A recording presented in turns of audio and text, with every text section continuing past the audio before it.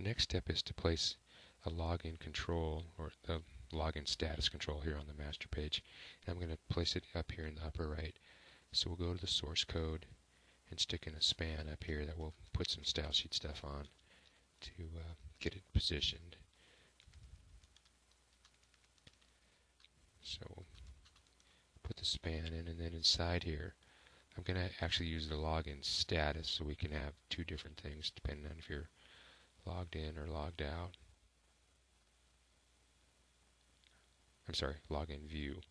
Got the wrong one there. Okay, so we use the login view, then we'll build the anonymous view so that if you're not logged in, you'll just see we'll use the login status here.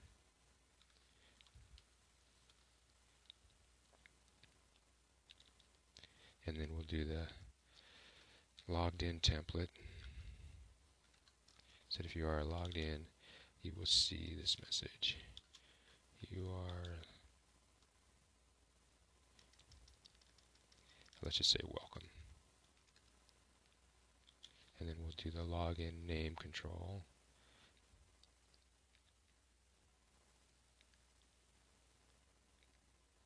And then we'll put a couple spaces.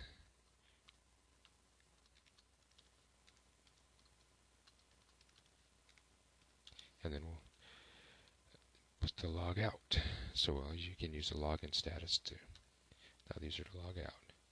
Okay, then the last thing on this is to go and add a little style sheet stuff to send this over to the right. And this, we'll just put it here. Pound.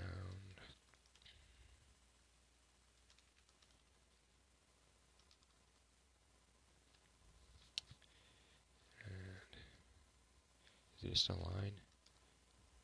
It's not a line. How do we get over to the right? I'm going to try a line.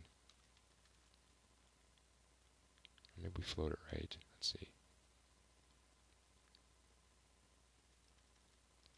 Float this guy to the right.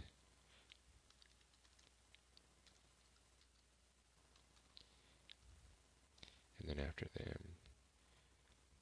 put the image, put a BR here. After the span. So just printing this up a little bit. Okay, and then we'll put a break with a clear equals all. Okay, so let's give this a shot. Let's just go to our default page. Oops. And run it.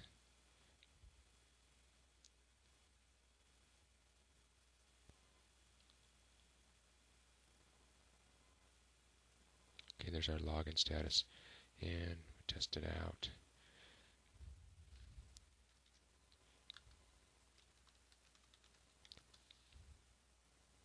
Okay, so it works log in, log out.